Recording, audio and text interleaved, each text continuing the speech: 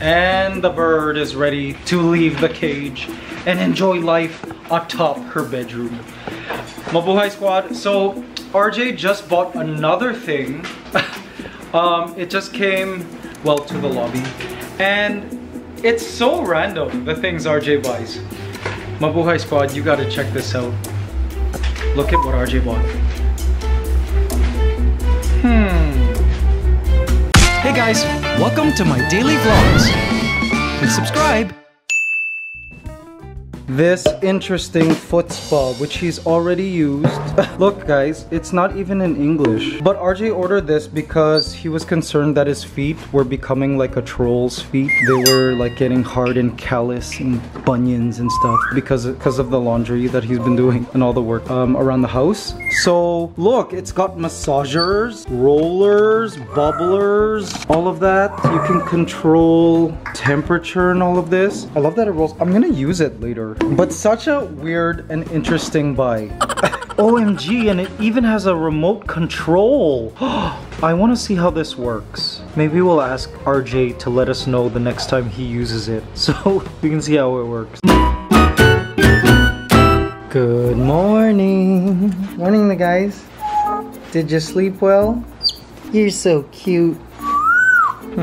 Good morning, Mabuhay Squad. It's a beautiful Sunday. Yes, I'm off today. Not gonna do any work. Just gonna enjoy my pets. Do some pet maintenance. I don't have to worry about a YouTube video other than this one, but it's all good. And I feel like enjoying this day. How is your day going, guys? Now, speaking of today being such a great day, it's actually a very special day. It's my brother Joseph's birthday today. So guys, leave a comment for my brother. If you've been following the vlogs, you've met Joseph, my younger brother who lives in Canada. He's an actor, very talented, extremely smart, and he turns 37 today. Yay! OMG! We're both getting older. But if you guys are on Twitch, follow him on Boomster Joe. Yes. He's a total gamer, like one of the coolest people I know. Gorgeous day out there. Wow. So nice.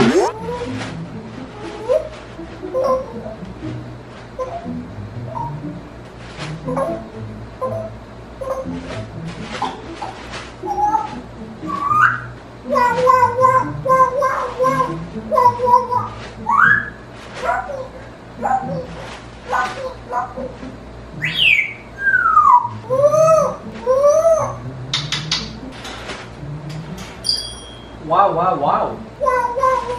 Wow, wow, wow.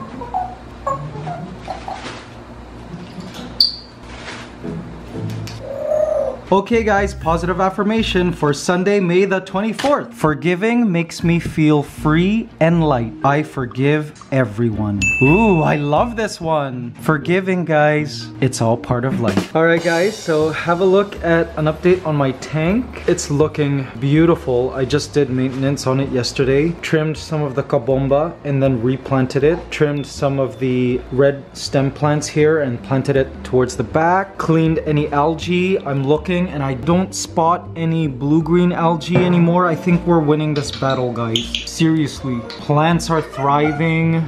See, look at my anubias. Remember how they were damaged on the corners because of deficiencies? Now they're healing. It's just like really awesome. So happy. Look at the Monte Carlo starting to establish now. A lot of them are now properly rooted. There are certain spots where the leaves, they're at a point of no return. They were dying like before I really started dosing the ferts. But now they're coming around. Look at that big huge leaf of the Amazon sword. That's doing super well now. It's just awesome. I think we're winning this battle against algae, guys.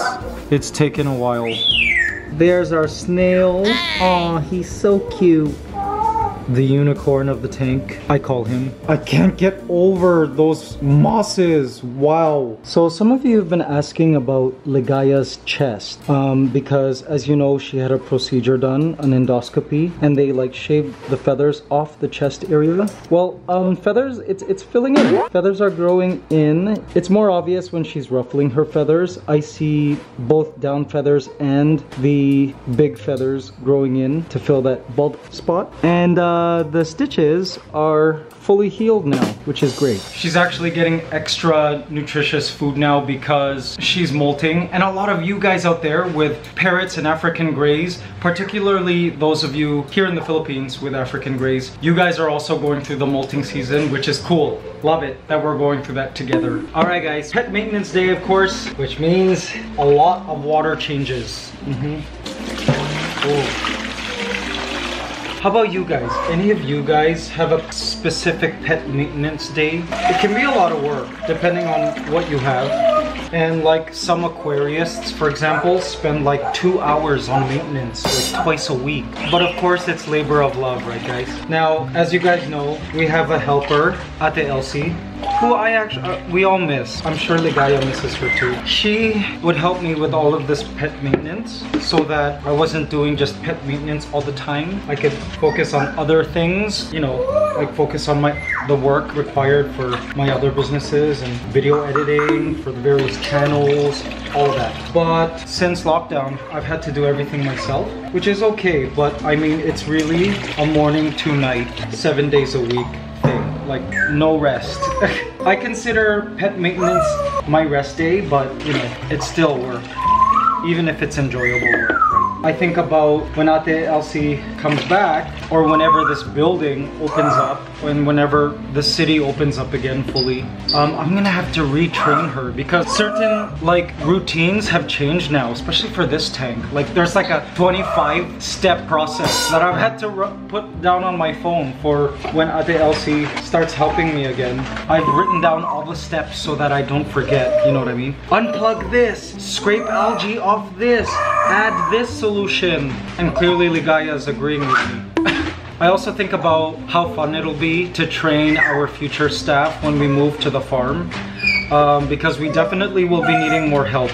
We'll live in a house, we'll have various animals, so I'm gonna need to train them to help me with maintenance. I'm gonna get some tap water and dechlorinate it, yes, for the water changes. Now, speaking of, you know, having help to take care of pets, you know, sometimes there are people who come from the philosophy that, oh, you're the owner, you should do all the work. Like, you know, don't get a pet if you're not able to do the stuff yourself. It should be you doing every single little bit of maintenance. Don't hire other people. I feel sorry for other people. And I've addressed this in a previous vlog. I don't agree with that at all. First of all, Ate Ellsie, she is very well compensated. She's like my family now. She enjoys her job. She loves animals. And it's a team effort, like raising these animals. And the thing too is, I think people are maybe thinking that, you know, all animals are like children, like human children, where as a parent you need to be there every step of the way. You should be the one changing diapers, you should be the one bringing your daughter to recital, all of this, right? But no, like, do you think Ligaya cares if it's me or if it's Ate Ellsie or RJ chopping up vegetables for her breakfast? No.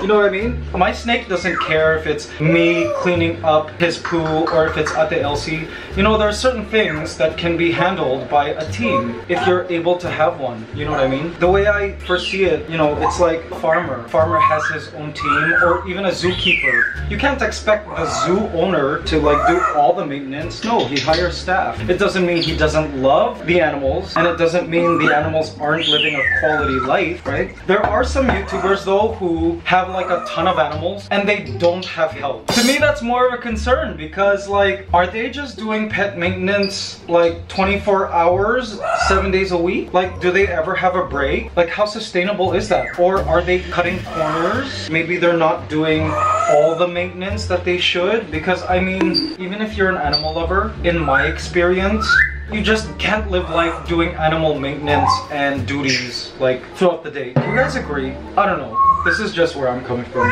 And another thing too is like keeping a lot of animals is not cheap. So I look at some of these people and I'm like, okay, how do they have all of these animals? And like, it's none of my business, but I wonder like if their income is enough to sustain all the expenses, vet bills, like food, all of that. I don't know, that's what I think. I never like message on their channels or anything. And hey, I also don't judge because maybe, I don't know, maybe they're like, they are like loaded. They have a lot of money they can handle. Or maybe they're just, that's really their passion and they're willing to spend every single waking hour and minute on their animals. That's also quite the possibility too. But yeah, these are the things I think about. Like people who have a lot of animals and don't have that extra help, you know, to keep up with the duties. Of course, as they say, a good boss though is willing to do all jobs. You don't delegate a job that you're not willing to do yourself, and that's so true. Like when I first get a pet, I'm there every step of the way doing all jobs just so I can understand what the maintenance regime will be like. And then that's when I'm like, okay, I think this task can be delegated to Ellsie, or you know what I'm saying? Like I can help pick and choose what chores, pet chores and duties need to be done by me and which can be done by Ellsie or RJ or whoever is helping us. So guys, I wanted to show you my frogs mossarium. I used a little bit of Leaf Zone, the fertilizer I bought for my fish tank, and I put some in the water here, and look at the plant. Like literally in just 2 days this just filled up and it's like blooming new stems. See that? Crazy. Over there, it's amazing. The mosses look really healthy. So I think I'm gonna start using that leaf zone also for my like paludariums because it's clearly working. Look at all of that moss. There are 3 species of moss in there and then Monte Carlo carpeting. That leaf zone stuff is just crazy. It's awesome. By the way, if you're wondering about the fertilizer, it's this stuff by API Leaf Zone. It contains iron and potassium for lush, colorful leaves. It was recommended to me by the fish store lady. I keep calling her fish store lady. Her name is Francha. Thank you, Francha, for recommending this. And it's clearly working on the plants. It's just awesome. Guys, I'm having ice cream cravings. Look, vanilla. I've been into it already. And this is like the legit vanilla. Like if you look at it, you'll know vanilla's legit when it's got the little black dots. Oops. Because apparently I guess it's from a flower. Oh yes. I don't know about y'all, but I love various flavors of ice cream, but vanilla is just consistently good. What's your favorite flavor? Right now, Manila is super hot. It's like the hottest time of the year. So this ice cream's hitting the spot. Wow, wow, wow, right, guys? Got a little coffee. Coffee and ice cream. So good.